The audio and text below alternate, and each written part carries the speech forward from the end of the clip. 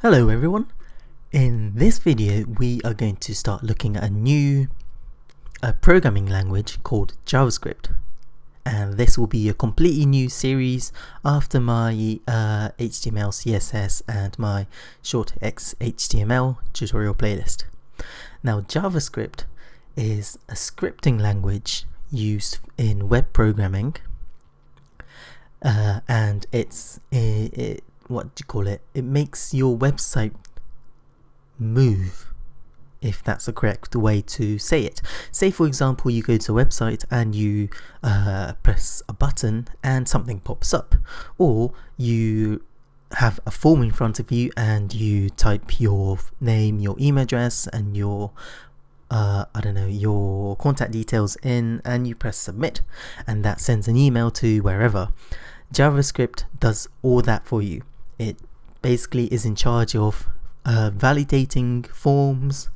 It does moving objects, it adds button functionalities, and it basically communicates with the server and so on. Now before we start writing JavaScript, there's a couple of things you need to know.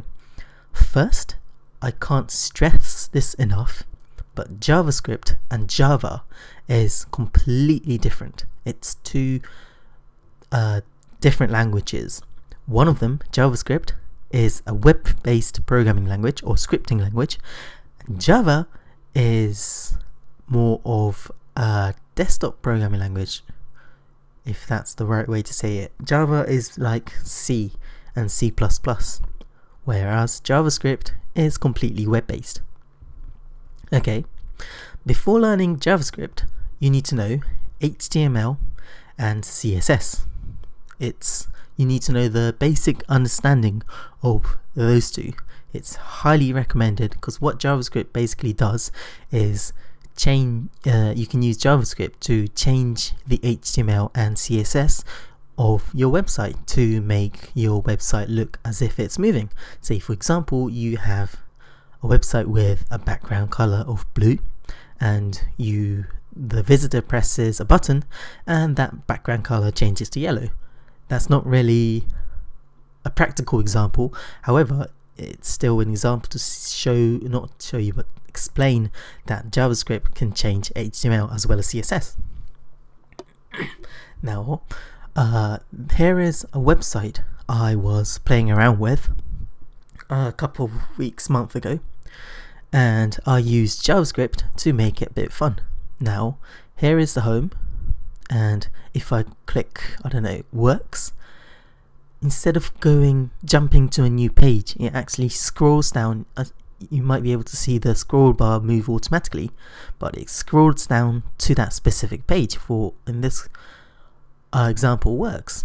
And I can go to contacts, I can go to about, I can go to home, and so on. That's one of the functionalities you can do with JavaScript. And the other thing is I've got these images, small images like a house, a circle, a rectangle and stuff, and if I hover over them, it starts to move. It's quite cute, isn't it?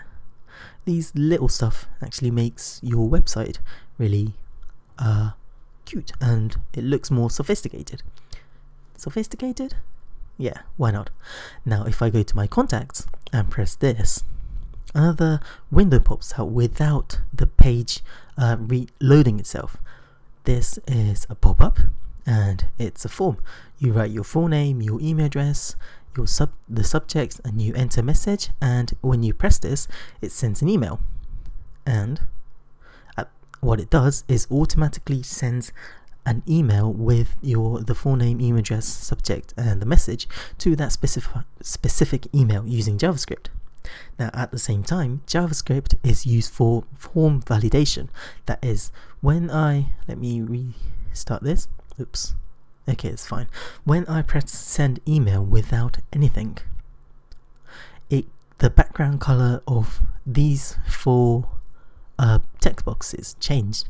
That is because at the back of the website in the JavaScript source code, it uses a validation which checks that the forms that is required. In my example, I'm using this small stars, multiplication signs, to tell my visitor that you need to type in stuff in here. So if I say, for example, I don't know, John or anything, and I press send email, that bit, because it's filled in, goes back to white. But if I delete it, it goes to red, telling the visitor that there's an error, you need to actually put in stuff here. So that's JavaScript. And also when I click on the contacts, the surrounding becomes darker so that you can focus on the form itself. And that's about it. JavaScript is really cool. It's a really fun language to learn. HTML and CSS. HTML was basically a markup language, so it only used tags to describe the website, and CSS only changed or declared the way HTML looked on your website. So JavaScript, if you're following the usual web programming, path of HTML, CSS into JavaScript. JavaScript is the first actual programming language you learn when you are creating a website. So JavaScript is really fun. It's not too hard. My tutorial list is going to be about 20 episodes roughly on the basic of JavaScript, and I'm thinking of doing about like a playlist series for each project, say fully working form validator, or I don't know, like a calculator in your website, and so on, something like that. I haven't decided yet, but yeah, stay tuned for more. And in the next video we would actually get our hands dirty on coding JavaScript. So thanks for watching, and I'll see you guys later.